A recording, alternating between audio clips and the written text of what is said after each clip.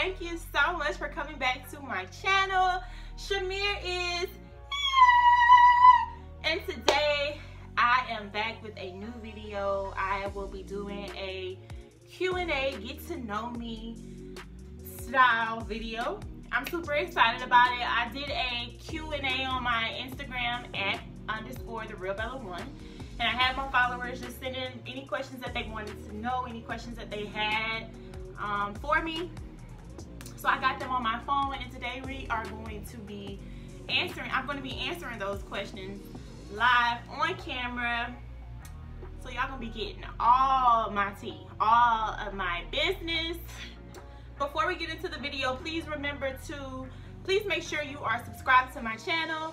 Be sure to make sure that the post notification bells are turned on so you're notified of when I post videos. Give me a big thumbs up on this video, and as always, leave me a comment in the comment section. I really, really care what you all think, so please leave me a comment. All right, my name is Shamir. I was born in New Orleans, Louisiana, and in 1999, my mom relocated us to Greensboro, Alabama, and that's where I grew up. I finished high school, and I pretty much was raised in Greensboro, Alabama. Soon after I finished high school, I went on to college, the historical Alabama State University, where I obtained my bachelor's degree in health information management. And I met some amazing people. Those 4 years at State were really the best years of my life. I would do it over in a heartbeat. So yeah, I finished my degree in May of 2013, and then soon after that, I relocated back to New Orleans, Louisiana, where I currently reside. So that's a little intro about me. So let's get into the questions specifically. Okay, let's see. Okay, so I got quite a few responses to the questions, so I'm excited about that. So let's get into the first question. The first question asks, what is your all-time favorite Christmas memory? My all-time favorite Christmas memory.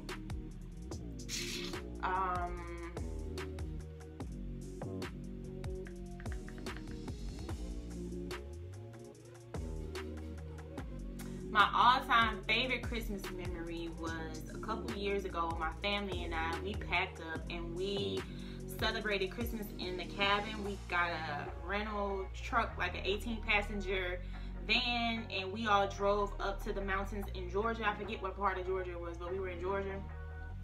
And my mom was there. We opened presents. We cooked dinner. It was amazing, and it was great just being with everyone, spending time with everyone. We made a lot of great memories. The weather was perfect. So yeah, that was like my all-time favorite Christmas memory.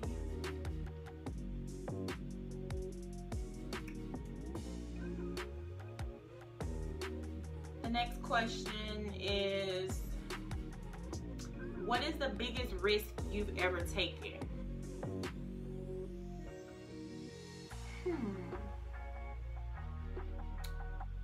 The biggest risk I've ever taken is really not taking a risk. That's the risk. Not doing something, being ambitious, or going after my dreams. That's the risk. And so I think that's the biggest risk that I've taken, just being relaxed and comfortable with life. Nah, I think that's like the politically correct response. The biggest risk,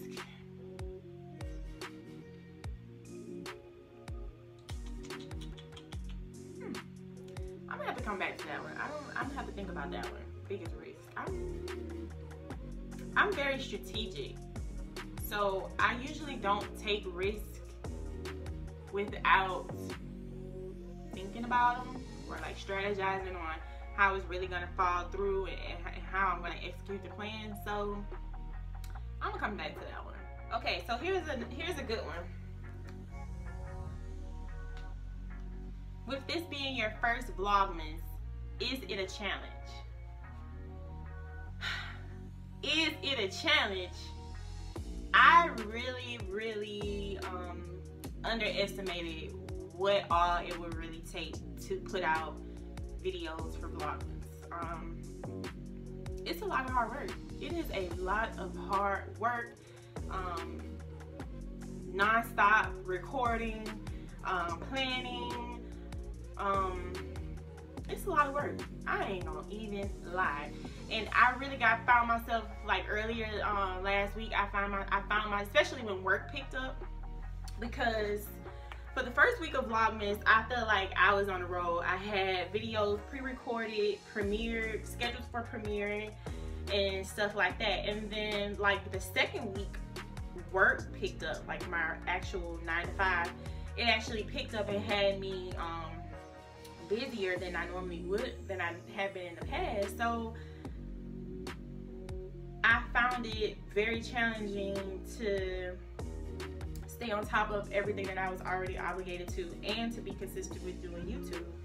So yes, it is a challenge. Vlogmas is a challenge. Do not underestimate it. Do not look at these videos that people are putting out thinking, oh, that's so cute, I'm gonna do that. Honey, you better be prepared, because it is a lot of hard work, and I feel like once you start something, you in it. Don't quit, keep going, and just finish it. Just finish the race. So that's my plan right now. I'm almost done. I think we have a couple more days left to Christmas, and so I'm just motivated. I am, however, anticipating a much needed break after Vlogmas. Y'all not gonna hear from me for a minute because I'm tired. I ain't gonna lie. And I just need a break. So there you go. And I am enjoying me a nice, refreshing glass of tea. Y'all, if you know me, then you know I love me some tea, honey. So cheers. Okay. Let's see if we can find another one. What is one thing you really want for Christmas? So one thing that I really want for Christmas is a MacBook.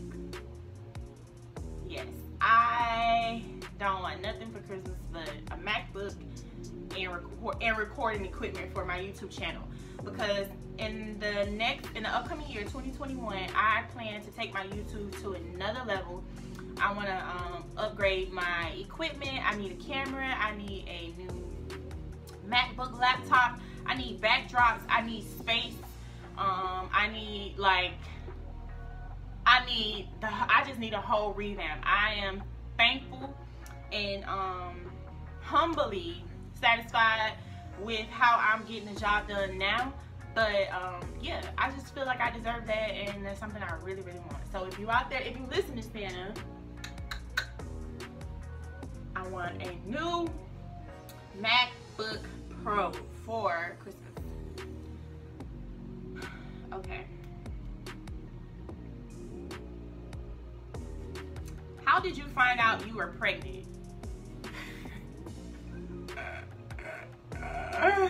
When a bitch didn't get a period. Okay. Yeah, I didn't get my period. So I was like, I'll never forget. It was the month of October, and it was a couple days leading up to my birthday, which is November 2nd. And it was like October, like 25th, 26ish. And I hadn't seen my period yet. So I'm like, okay. Well, in my mind, I'm like, it's still a couple more days in a month. Don't worry about it, girl. You're gonna be okay.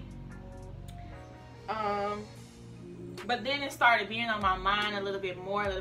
Days started going by. Now here it is, like a couple days before Halloween. I still haven't seen my period, and I'm someone who's not late. I don't have irregular periods. I come when I'm supposed to come.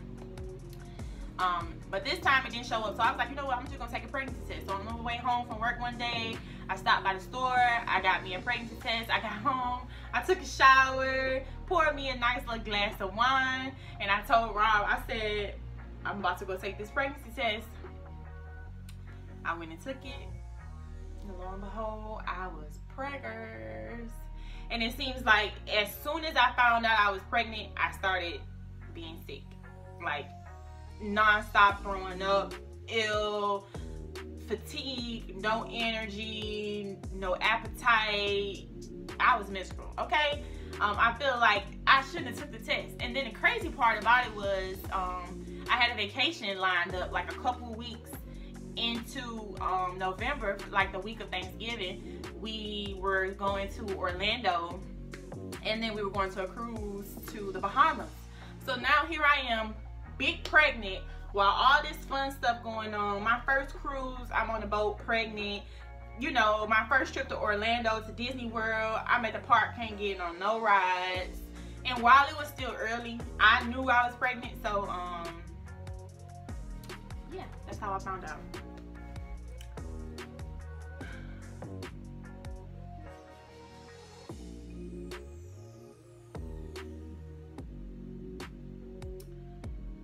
What was the most difficult time in your life, and how did you get through it? Oh, wow.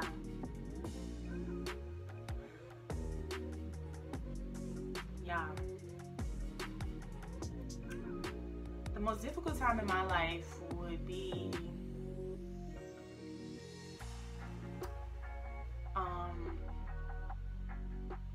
just having to grow up at a really early age. By the time I was 16, my grandmother was deceased, my father was deceased, and my relationship with my mom was not the best.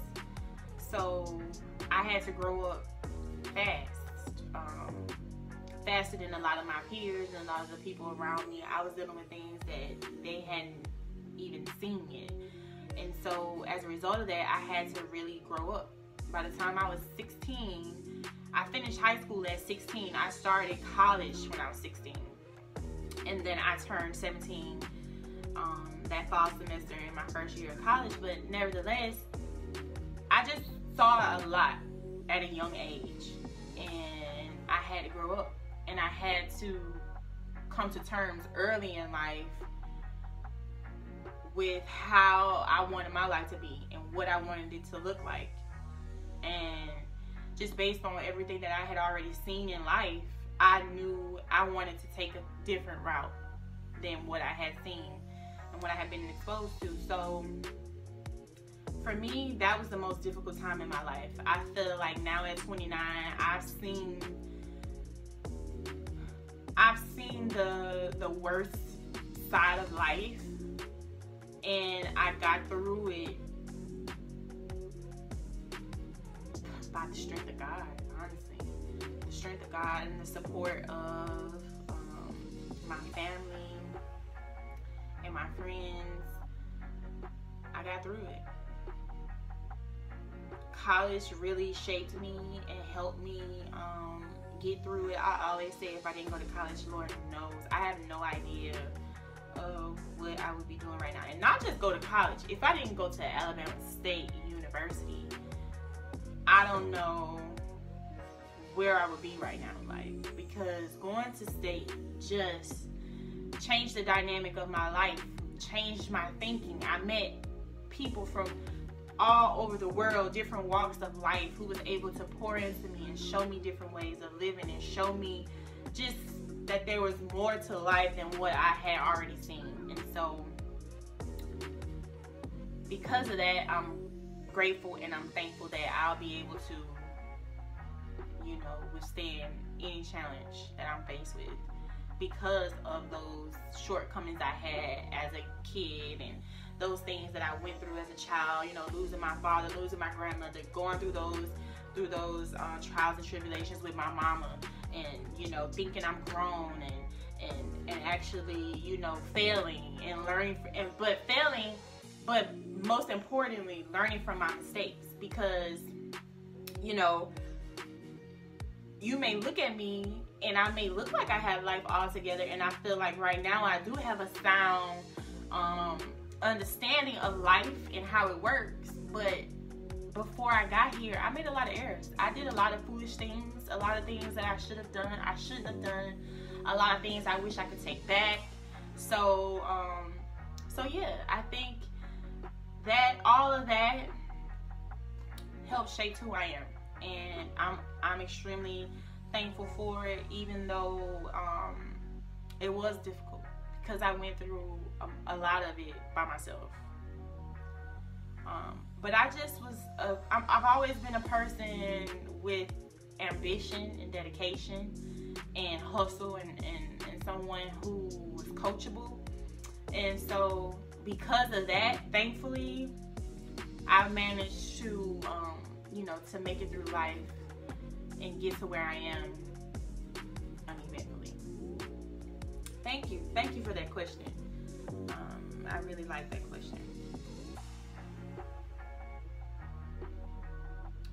Next question. What kind of desserts are you making for Christmas? Well, I've already baked chocolate chip cookies. I plan to do a sweet potato pie recipe. I'm gonna share with y'all my mom's sweet potato pie recipe, honey. If it's not my mama's pie, I don't want it. That patty pie y'all hyped up was trash. I got that for Thanksgiving, honey, and I was highly disappointed. It was too wet. Like, it was too wet, number one. Number two, it was not dark enough. It was too orange looking. So number one, there was not enough cinnamon in it. I mean, number two, there was not enough cinnamon in it. Bottom line, it was not good. And I think I'm going to record and share with y'all my mom's sweet potato pie recipe. Y'all gonna love it.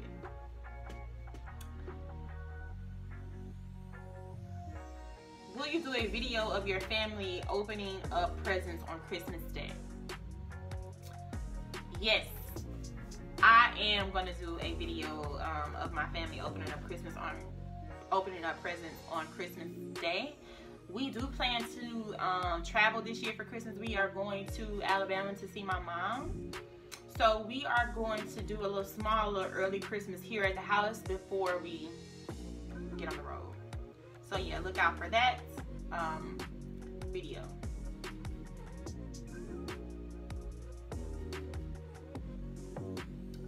How do you juggle everything that you have going on and staying consistent with it all? Now that is a good question. How do you juggle everything that you have going on and staying consistent with it all? Thankfully, COVID-19 is to credit for all of the time that I've had on my hands with my ability to be able to create and roll out content consistently as I want to. One of the biggest things that I knew would be a challenge with starting my business and my brand was being consistent. Consistency is the number one rule with anything. Anything you want to be good at, or you want to have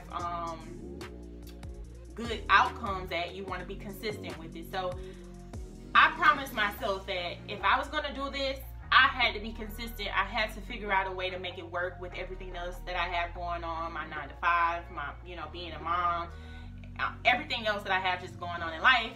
Here I am now adding YouTube on top of it. So here's the first thing that I would suggest for juggling everything. You want to be organized. You need to get a planner and you need to organize your life. That's what I do. I live and I swear by my planner.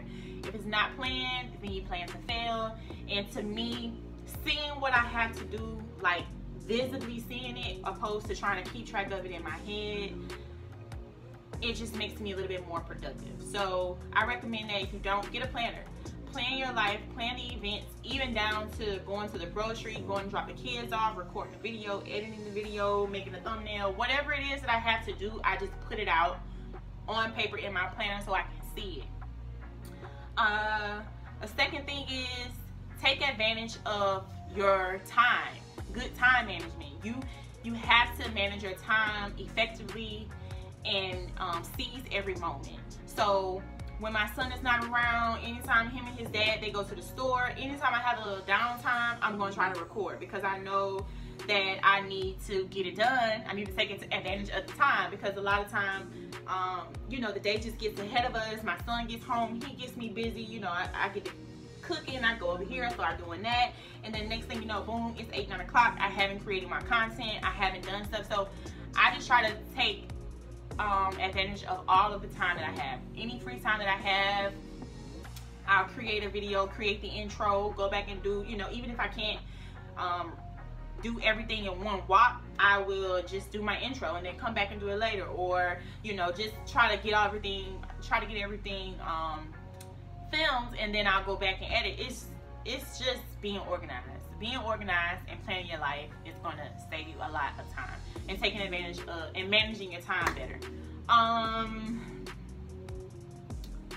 Yeah, I think just doing that, you will see a tremendous difference in the amount of things you can achieve if you are consistent and if you manage your time well.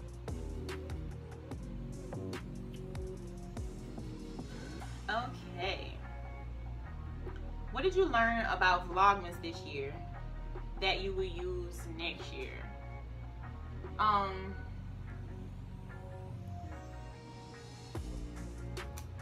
One thing I learned is you gotta be prepared. You don't want to be that person that's filming videos, editing, and doing all that in the same day that you're gonna upload the video. So I think next year for Vlogmas, I'm gonna be a little bit more prepared. I'm gonna start preparing for Vlogmas a little earlier in November. Started thinking of my content, actually recording the content sooner, so that I'm not pretty much rushed for content, or I don't find myself on the day of needing a video trying to create content for it. Because then you're gonna rush your video, you're gonna rush editing, and it's probably not gonna be the best content that you want. I watched so many of my videos back and I was like, dang, how I didn't catch that? Like, dang, like, you don't hear that? Like, oh, girl.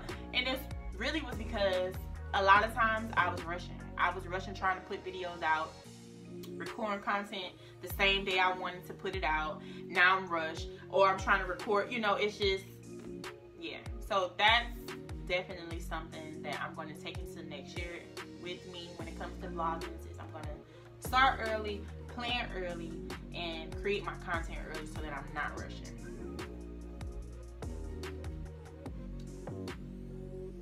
Alright, well, I think that might be all of the questions. Bigger risk. Oh, what is the biggest risk you've ever taken? Y'all want to go back to that question? I don't know. I'm drawing a blank with that question. The biggest risk? The biggest risk is taking no risk. Okay? That's the biggest risk. The biggest risk is sitting on your ass, being content, being complacent, being okay with your current situations, and not doing nothing that's gonna put you and your family in a better situation. That's the biggest risk. So I ain't doing that. I'm getting up every day, I'm hustling, I'm trying to put myself in a better position than I was yesterday. So there are no risks. I don't take risks. I'm a very strategic person, and anything I'm doing is well thought out and planned. Okay? Alright, I really appreciate these questions. I really liked them. I hope you guys learned something about me from this video. If you are not subscribed already, please make sure that you are subscribed to my channel. Be sure that you leave this video a big thumbs up and leave me a question or a comment or say something down in the comment section of this video. And until the next video, guys, bye.